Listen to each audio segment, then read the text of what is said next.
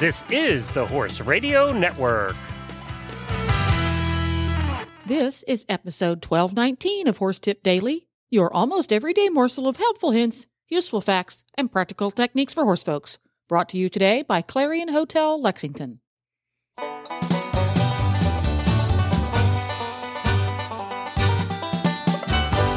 Greetings, horse folks. Coach Jen here, and thanks for tuning in to Horse Tip Daily. Today's tip features coachman David Saunders, Robert Longstaff, and Tristan Aldrich, who are joined by driving radio show host Glenn the Geek, and each of them give their take on how they add a new horse to a team and the importance of getting to know a horse in order to assess his or her potential, regardless of whether it's for driving, eventing, or even trail riding.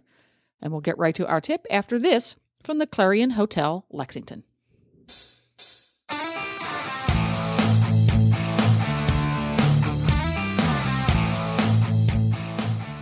If you're coming to Kentucky Horse Park for the Rolex or any other event, the best way to complete your Rolex experience is to stay at the nearby Clarion Hotel, just 4 miles from the horse park. At the Clarion Hotel, your experience will include a great room featuring a Tempur-Pedic memory foam bed, flat screen TV, and in the morning, a full free hot breakfast with eggs, sausage, waffles, and other great breakfast items. The Clarion is a full-service hotel with easy access off of I-75 at exit 115 with plenty of parking for your truck and trailer. The Clarion Hotel is also pet-friendly, so you can always bring along your furry friends. Best of all, you don't have to leave the hotel to enjoy fantastic Kentucky-style food and drink. Cortland's Southern Kitchen offers innovative Southern fare and a casual atmosphere, or you can relax at the Sports Page Bourbon Bar and Grill, where you can give the bourbon sampler a try. It's a great way for you and your friends to discover which Kentucky spirit is your favorite. If you're coming to Rolex, you better get your reservation in early. 859-233-0512. That's 859-233-0512.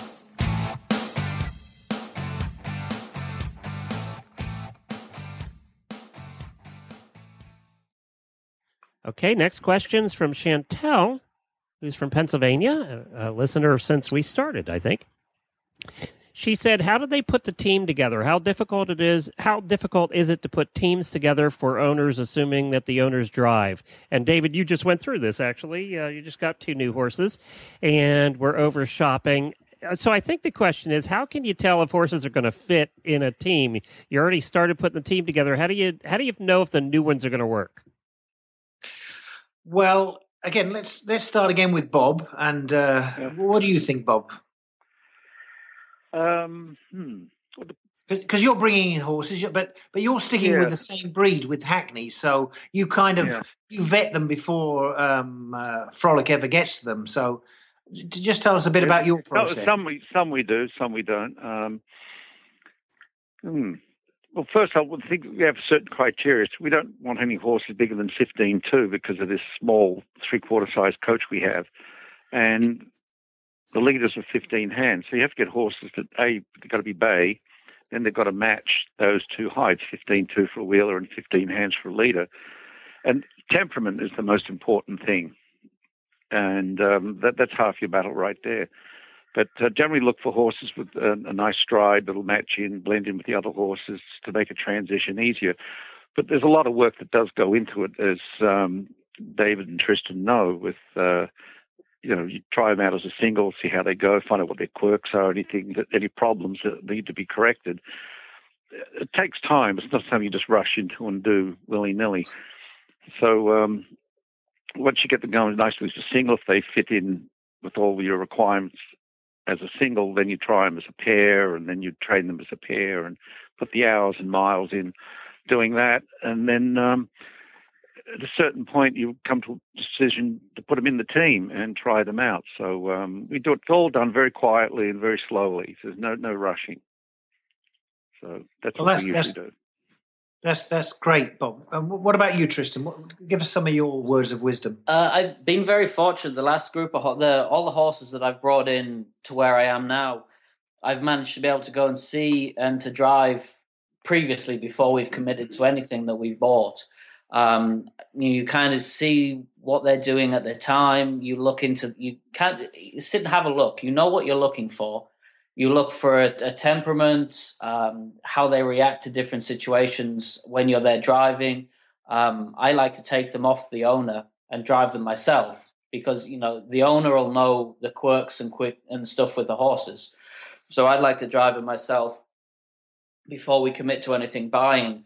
Once we get them home, it is a little bit of single and pair work, but having known and seen them where we purchased them from, we kind of just assess as you're going. There's a certain point where you realize the horse is moving on quite nicely. So we've just taken the plunge and said, okay, today's the day we'll put them in the team, and it's not a planned thing. It's not a set time. You have to do this. You have to do that.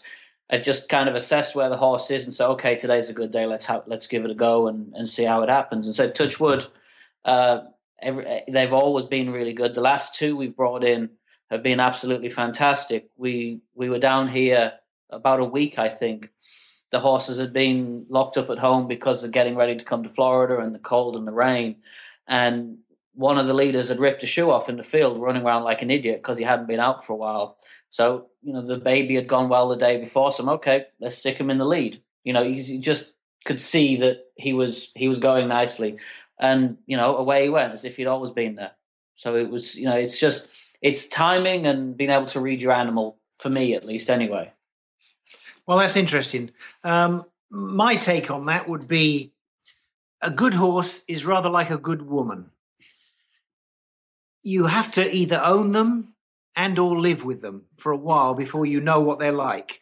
And Bob, you know this as well. Sometimes you think you've got the best horse, and same with you, yep. Tristan. You think you've got a great horse, and then suddenly when you have it for a while, it doesn't really quite work out. The interesting thing is we're talking about three completely different breeds of horses. Bob's talking about Hackneys, which he's dealing with for his vintage late driver, gentleman driver.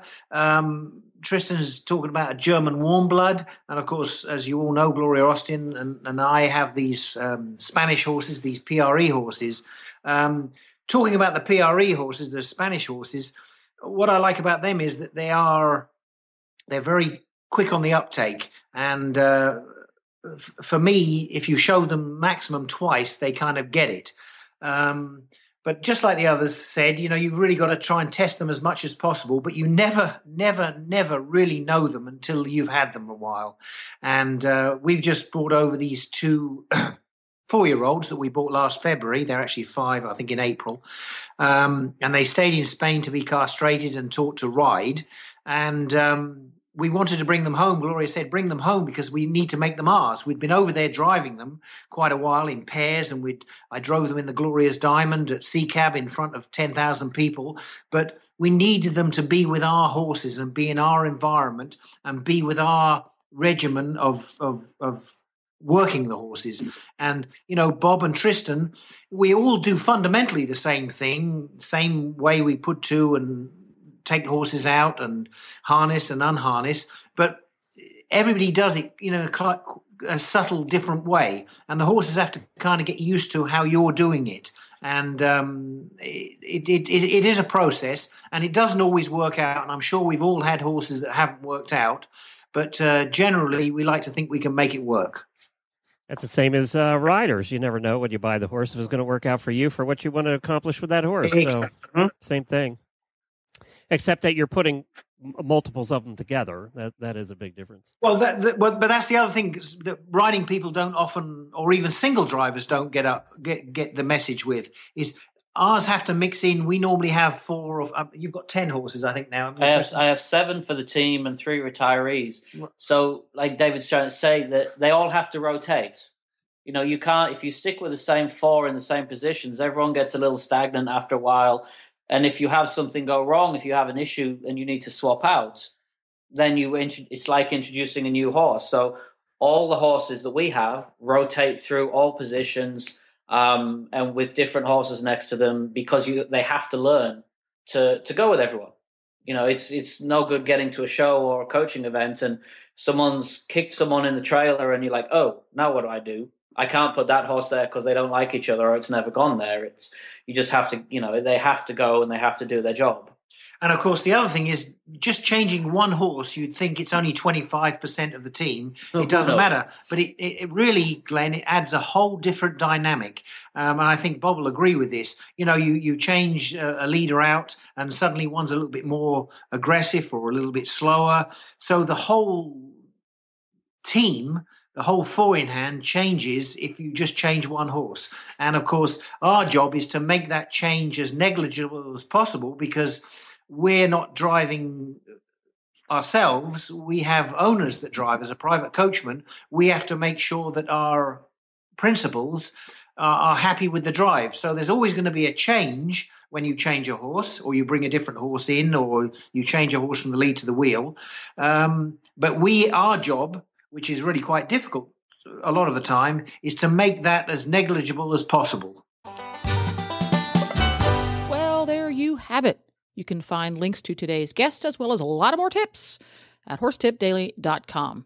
Make sure to have all of your favorite Horse Radio Network shows with you wherever you go by downloading the free Horse Radio Network app for your iPhone or Android. Go to your app store and search Horse Radio Network. You can also subscribe via iTunes. This is Coach Jen, and I'll be back again soon with another tip. So until then, go ride your horse.